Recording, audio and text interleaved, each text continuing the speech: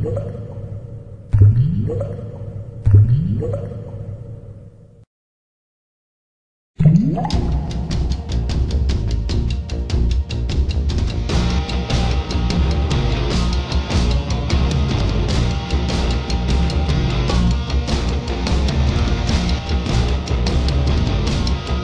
everybody, welcome to Board Online, Board Offline. Today I'm bringing you how to play Varia. Now Varia is a two-player head-to-head combat card game where, unlike a lot of these type of card games, you don't have minions that you're putting out on the board or anything like that. It is head-to-head. It is you have a character, they have a character, or really I guess technically a class, but still you are an individual person.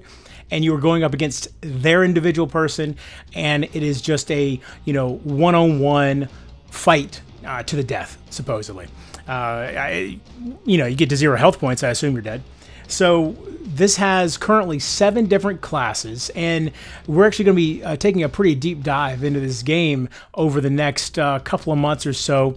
Every other video that I put out for the next, like I said, 7 videos after this one, every other video will be, or I guess really 14. Every other video will be Varia. One for each class. So we're going to kind of really look into not only what all is included with each class, but then some of the synergies and that sort of thing. But today I'm teaching you how to play Varia.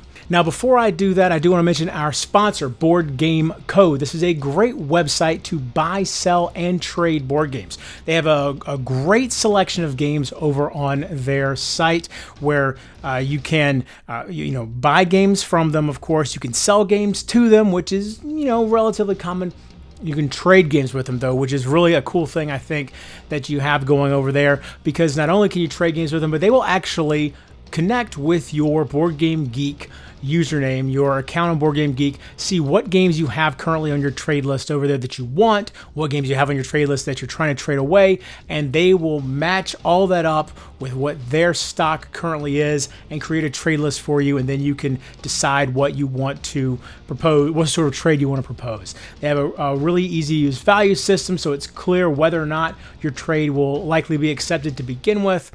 And it's a really neat system that I think you should check out. If you do go check them out, be sure to click on the link in the description below so they know I sent you over there.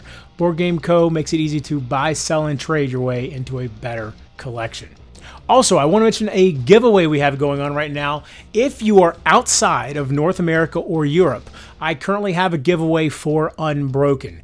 If you're not familiar with it, with Unbroken, it is a solo-only board game, basically a dungeon crawl, again, solo only, and it was a Kickstarter, and unfortunately, fulfillment, it seems like, was maybe partially completed in Europe, was almost 100% completed in North America, and other places outside of those 2 areas have really not received their copies up to this point, it seems. And so I wanted to, it's 1 copy. I mean, it's only going to help 1 person, but I did want to do something to help out with that situation. I'm not affiliated with the company that ran the Kickstarter anyway. I didn't back the game on Kickstarter. I didn't even know about this drama until I obtained a copy of the game through a trade and then subscribed over to the forums on Board Game Geek, and that's when I became aware of all the stuff that's going on. So I just, I purchased an extra copy off of Amazon because it is readily available in North America, and I decided I wanted to just help out a little bit to somebody by sending a copy to them. So if you are outside of North America or Europe, check the link in the description below, or actually check right here. There'll be a link to the video for where you can learn how to enter the giveaway. All right, so now we're going to get right down to Varia, and just when you're watching this, I'm only using 2 decks so far. Oh, that was the other thing I want to mention. With the decks for Varia, unlike a lot of these, unlike a collectible card game or even a living card game, each deck is completely its own thing. You get a class deck, and that deck, those 30 action cards plus a couple of extra cards that are in there, items and stuff like that, that's what you're using. There's no building the deck beforehand, any of that stuff. You're able to dig down into that deck, really figure out the strategies of that deck, and and get to know it really well without having to worry about, well, should I take these cards out and add these cards in? No, the deck is what it is, and that is what you're using. So we're gonna get down to the table. I'm gonna show you how to play Varia. In this video, we'll cover the basic rules of Varia, which are found on pages 4 through 37 of their online PDF rules document. However, starting on page 38 of the rules PDF, players will find a play-along tutorial featuring the Volcanic Warrior and the Shadow Assassin decks. This tutorial is recommended to new players and will help cement the basics of Varia in the minds of the new players. If the players don't yet own either of the two decks used in the tutorial, Guildhouse Games has provided all the cards necessary in the back of their PDF for players to print on their own. To play Varia, each of the two players will need something to track their life totals, such as a pencil and paper, as well as one class deck each, and a D6 and a D4. Currently, there are 7 different class decks from which to choose in Varia. For this video, we'll focus on the Shadow Assassin and Volcanic Warrior. The 6-sided die and 4-sided die will be used to randomize numerical values on the cards. For example, this symbol means 3 plus 1d6, so in this case 9, and this symbol means 3 plus 1d4, so in this case 4. If a player is unable to locate a d6 and d4, there are plenty of free dice apps available on most phones. So now let's discuss what players will find on a card in Varia. At the top of the card is the card's name. To the left of that name is the cost of the card. To the right is the card's power for the d6 and focus for the d4. Down here is any card text and rules. And below that is the card's supertype and subtype and attribute requirements. Varia has 4 different types of cards: items, actions, tokens, and stacks. Items represent the equipment the player carries into battle and are not kept in the player's hand. Many items, such as the Bowie knife, allow the player to use them to perform actions as if they were a card in that player's hand. Actions make up the player's deck and are either attacks or blocks. Additionally, they are broken up into either physical or magical. Actions are the primary way a player will interact with their opponent. Tokens function just like regular action cards while they are on the timeline or in the queue zone. Anytime a token would move to any other zone other than the timeline or queue, it is removed instead. Token cards can be distinguished by their white lettered names and a T at the bottom middle of the card. Stacks are how Varia tracks buffs and debuffs over time. If a stack is permanent, it remains in play until removed, seen here. If a stack is depleting, it will tick down until finally being removed, as you can see here. Inside each class deck, players will find a deck list, a dice card for constructing cardstock dice, stack cards, which are the smaller half-size cards, item cards, which have the gold coin at the bottom center, token cards, and a deck of 30 actions. To begin setup, the player must first take any item cards and set them on the table in front of himself. These will not be added to the deck. Next, the player places the shuffled 30 action deck in front of himself, and then sets anything else they have to the side, as they will not need it unless specifically asked for. Each player begins the game with 10 action points and 30 health points. This 30 health points is their maximum health value. Even if a player would gain more health points than 30, they cannot go above this maximum. If a player ever reaches 0 health points, they immediately lose the game. Players will need to track their health points and action points in whatever fashion they prefer, such as pencil and paper. The final step of the setup is to select the first player by whatever method the players agree upon, and then they're ready to begin playing. Varia has 7 areas where cards can go, which are called zones. The 7 zones are the player's deck. The area to the right of the deck is the item zone. The player's hand of cards is considered a zone. The timeline zone is in between the 2 players.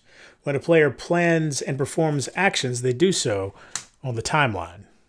When an action on the timeline is unable to be performed, that action and all actions that follow it go to the queue, which is considered a zone. At the end of each turn, all cards in the timeline get moved face up into the discard pile, which is a zone. Any player may look at any player's discard pile at any time. Whenever a card on the timeline gets replaced, it goes into the zone known as the owner's forgotten pile. These cards are placed face down and may not be looked at by any player. A turn of Varia consists of 8 steps: the start of turn, movement, action, reaction, fast reaction, resolution, and end of turn. During the start of turn step, if it is the first turn of the game, players draw their initial hand of 6 cards. If it is any turn other than the first turn of the game, each player draws 2 cards during the start of turn step. There is no maximum hand size in Varia. During this step, each player also regains up to their maximum 10 action points. If a player ever needs to draw a card from their deck and the deck is empty, so here they draw 1 but need to draw a second one for the start of turn step, that player will shuffle the discard pile and the forgotten pile together to create a new deck, and then finish drawing their cards. After shuffling the discard pile and forgotten pile into a new deck and drawing the remaining cards needed, the player also gains 1 stack of fatigue. Each turn has an active player and a reactive player. Players can be in 2 states relative to one another, either engaged or disengaged. The active player must choose to either engage, disengage, or not move. When players are engaged, attacks are not at risk of missing due to distance. However, when players are disengaged, any attacks that do not have the ability ranged will miss, as if they were facing a block with a very high focus. After the movement step is the action step. During the action step, the active player plans actions by placing cards from their hand onto the timeline, creating moments that will exist for this turn. To plan an action, a player takes an action card from their hand and places it into the timeline. Actions must be planned in the order they will be performed. So this would be action 1. So this will be the first action, which takes place in moment 1. This means that the next action played must be moment 2, and then moment 3, 4, and so on. Time is one of the principal resources in Varia. Each action a player plans takes up a moment in time on the timeline, and every turn must have at least 1 moment. It's important to remember that only the active player is able to create moments on the timeline by taking actions from their hand and putting them onto the timeline like this. For every action beyond the first the player plans, an additional moment is created on the timeline. So for instance, if the active player plans 4 actions, as you see here, the turn will have 4 moments. This is referred to as establishing the timeline and sets the number of moments available for both players for the remainder of the turn. To reiterate, step 3, the action step, is the only step where moments may be created. It's also important to realize that some actions may take up more than 1 moment, as you see here. This action takes 2 moments to plan and will occupy the second of the 2 moments. In that case, be sure to leave room for that other moment. And so this actually is a timeline of 5 moments despite having 4 cards. Weapon and armor item cards can be used as if they were action cards in the player's hand by simply placing them into the timeline just as the player would an action. However, at the end of a player's turn, the item is simply placed back into the item zone and not into the discard pile. For all intents and purposes, items are basically cards that are always in a player's hand.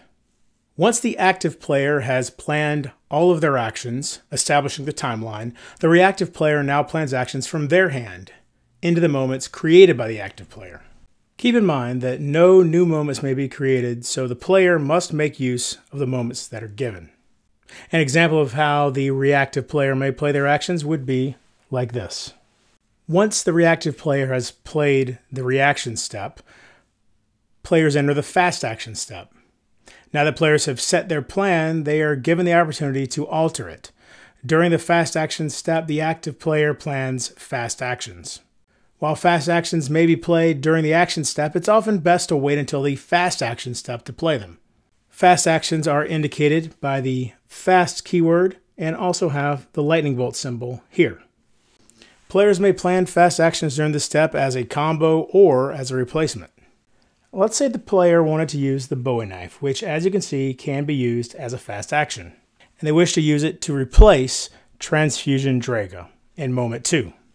The player would take the Bowie knife and plant it into moment 2, and then take Transfusion Draga and place it into the forgotten pile, face down. And that's all it takes to replace an action. But now what if instead the player wanted to use Bowie knife as a combo with Transfusion Draga instead? How would that work?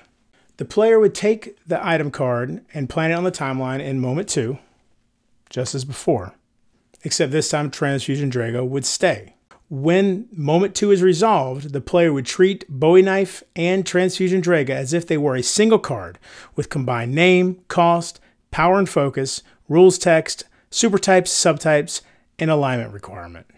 The resulting combo would be Transfusion Draga Bowie knife. Performing the combo would require a total of 5 action points, 2 plus 3. The power of Transfusion Draga Bowie knife would be 2 plus 2d6. And the focus would be 2 plus 2d4. The rules text for this combination would read, fast. On hit, you regain health points equal to the damage dealt by this action. Finally, the action would be a magical physical attack with subtypes Dexterity Vampiric. As you can see from this one example, creating a combo can be quite powerful. Just remember that when making combos, attacks and blocks cannot be combined.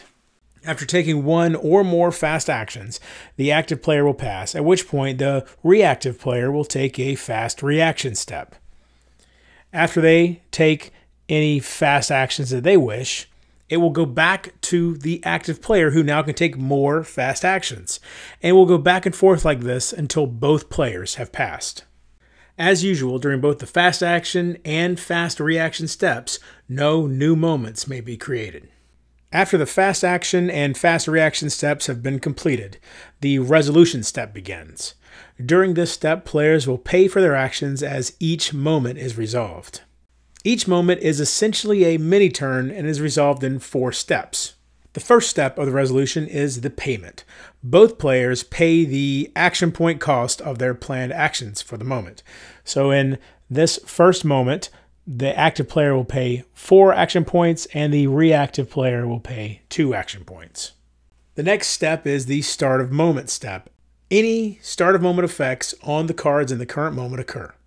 Start of moment effects are indicated with an hourglass where the sand is in the top of the hourglass.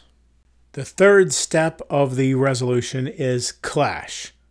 During the clash, attacks roll their focus die and power die in an attempt to damage the opponent. Blocks will also roll their power and focus die in this step as well to mitigate damage or to avoid getting hit by an attack. We'll discuss that in a bit more detail momentarily.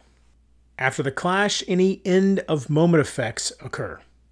End of moment effects are indicated by an hourglass where the sand is in the bottom of the hourglass.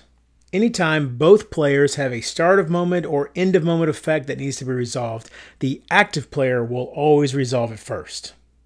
In the event an individual player has multiple start of moment or end of moment effects, that player will decide the order that they are resolved. Now let's discuss the clash a little bit more. An action's power is a number found inside the square shape at the top of the card. It will also be inside either a spear or a shield, depending on if it is an attack or block. An action's focus is the bottom number found inside the triangle. During the clash, the attacking player will roll both their power and their focus. The blocking player will do the same. The first thing that must be determined is if the attack hits. If the attacker's total focus is greater than or equal to the blocker's total focus, then the attack hits.